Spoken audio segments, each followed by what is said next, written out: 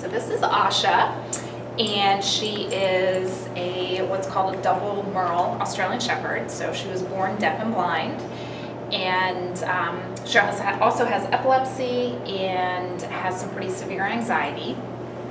And she's 6 years old. We've had her for 5.5 years since she was just a puppy. So we've raised her and dealt with all of her issues.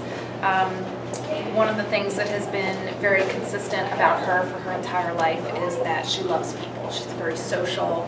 Her anxiety really is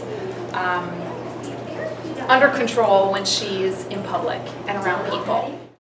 So she has pretty severe anxiety, and she takes anxiety medication, and over the years has seen an acupuncturist and Chinese medicine practitioner. She has a whole team of people who help her.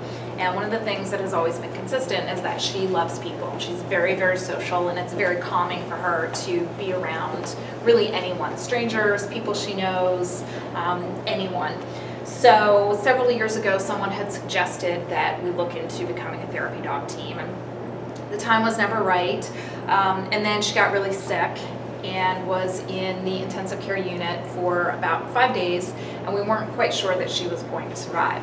And I stayed with her during that time because her anxiety doesn't allow her to be alone or be in a kennel. And during that time, I decided, I had lots of time to think about what her life had meant and what things we wanted out of her life in the future. And one of the things I promised myself laying on the floor of the intensive care at the vet was that if she survived, we would pursue being a therapy dog.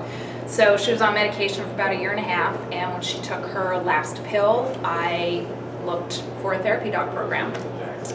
We found Pet Partners, which is the program that does the training and certification. Her closest certification class was at Altman Hospital in Canton, so I signed us up for it.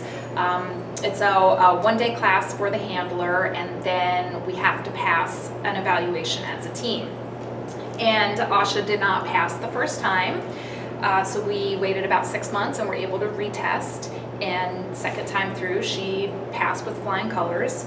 Many seeing and hearing dogs don't pass the test, so the fact that she didn't make it through the first time, she only missed one thing, was really not that big a deal.